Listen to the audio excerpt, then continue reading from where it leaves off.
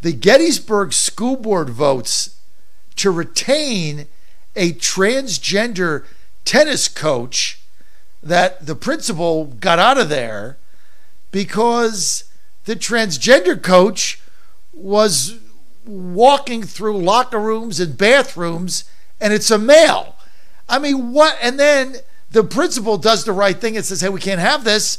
And then the school board reinstates the transgender coach who's not followed proper protocol. What is wrong with these people, Senator Mastriano? Madness has set in. I mean, so who is fighting for those girls in the locker room that feel uncomfortable with some guy coming through while they're changing, while they're taking showers? I mean, John, we were even talking about, this shows you how low our country's gone.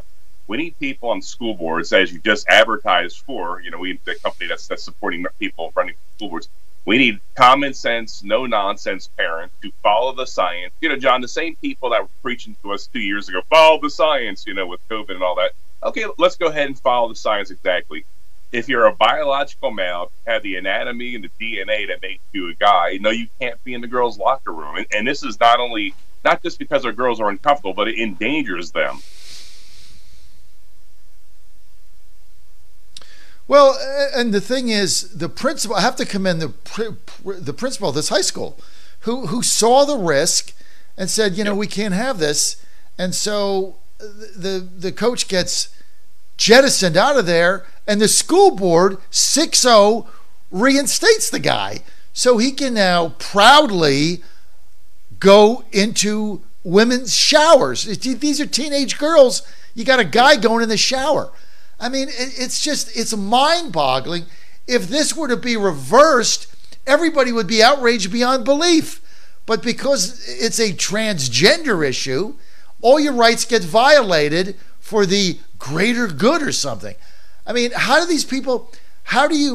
would anybody vote for any of these school board members now? And it just shows you how important these elections are. Actually, 2 members of the school board voted that they should not have this guy who identifies as a female, back on the board there, back on the team. But every election counts, from the local all the way up to the federal level, presidential. We need people not to give up. If you love your country, if you want to protect your daughters and granddaughters, you have to elect people that are actually going to fight for them. This is a simple issue here. This should, go across the gamut, John. Left and right come together and say, no, we're going to stand with our girl athletes and not have guys compete with them.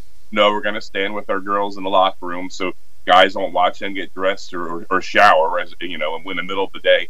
A lot of these girls, I'm talking to girls across the state, at least last year when I was running for governor, and a lot of these young ladies don't feel safe in the bathrooms. They have guys coming in the girls' bathrooms, and so, that they're hurting themselves physically, not wanting to use John in the middle of the day because a guy might come in there and, potentially cause trouble. We've seen trouble in other states. We saw trouble in Virginia and Loudoun County, and this is coming to a school where you live, unless you have school board members going to fight for you. So if you have a school board you're not happy with, maybe it's time you run for office yourself there, mom and dad, and your grandma and grandpa, and do something about it.